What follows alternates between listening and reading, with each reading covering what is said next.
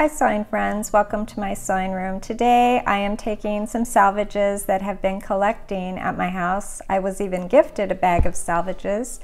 The leftover edges from fabric that really are not good for quilting because of that tight woven end on the edge of the fabric, and a lot of it has print on it and the color of dyes that were used, so they're just leftovers, and it's fun to use up leftovers. It's kind of an extreme way to use fabric. So I took some batting and I cut 6-inch squares, and now I'm just going to be adding all of those pretty little strips to my batting, and I checked to make sure that the edge was covered.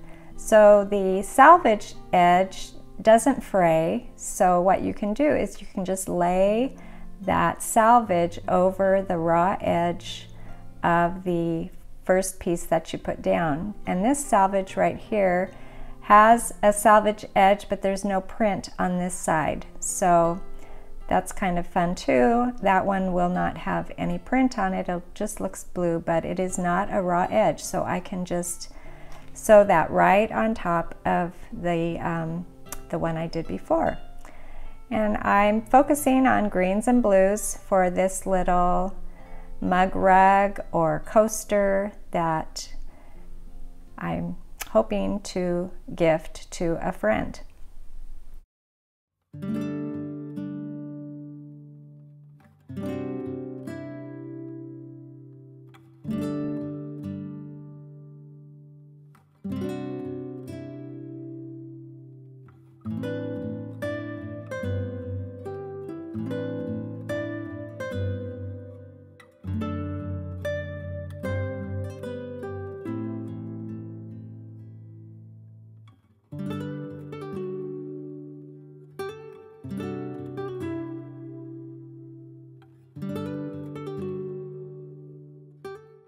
After getting all my strips on, I took it over to my ironing board and I pressed. I did not press as I went along. I could have done that, but I didn't.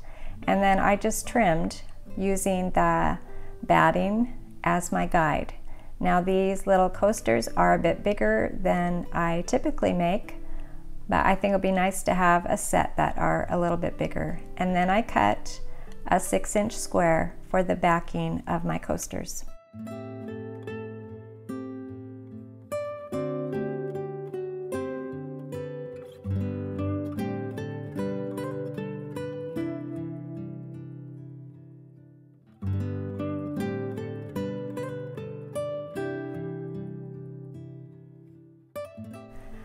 What I'll do is I'll sew all the way around my little coaster with right sides together. I will leave a generous opening on one side so I can turn it right side out, and before I do that I will trim the corners.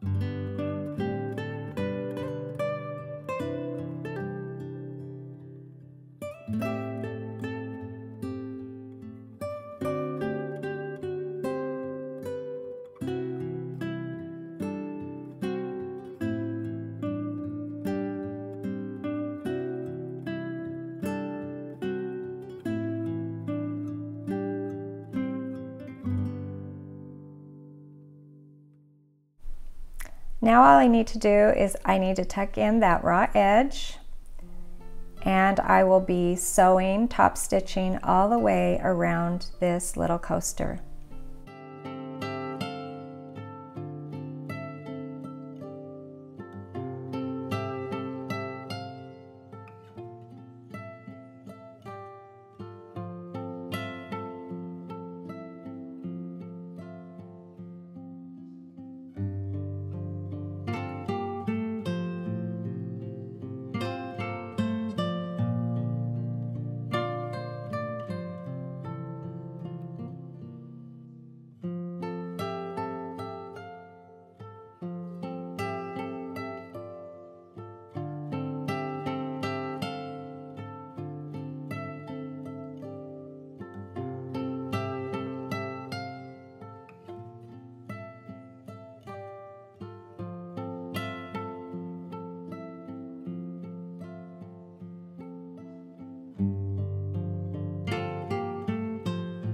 This is such a simple little project. I'm kind of addicted. I want to make a whole bunch of these. I was also thinking it would be fun to make placemats using this method. You could make a pillow, you could make a little zipper bag. So many options. You just have to cut that piece of batting the size that you need and then cover it with strips. And wouldn't it be fun to maybe put the strips on a diagonal? That might look interesting. So use your imagination, and I really like making things that I can use. I'm very practical minded, so if it's something that you can use your salvages and sew something together. I'm going to keep sewing because, like I said, I don't want to stop making these. They're so much fun, and I'm using all those little pieces that would normally get put in the round file or the trash can. So it's fun to, I'm a thrifty minded sewer, so I'm having a lot of fun. Thanks for joining me today, and I'll see you next time.